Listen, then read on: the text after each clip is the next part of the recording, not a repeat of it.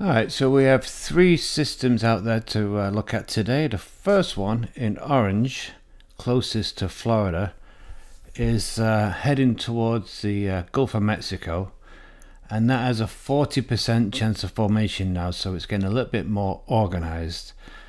And where it goes after that is pretty much anyone's guess, but it does look like it's heading towards Texas or Louisiana, that sort of area.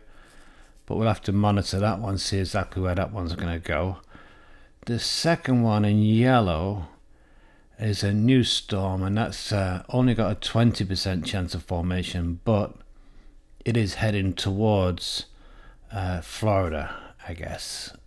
Then the third one, which I think has a 30% chance of formation, that's just going north, so it's not even an interest to us. So the two that are interesting to us is the one which is going to be in the Gulf of Mexico in the next few days, and the yellow one which is sort of heading towards Florida. Alright, so keep our eye on those two. And like I say, the third one, we're not even worried about that one at all.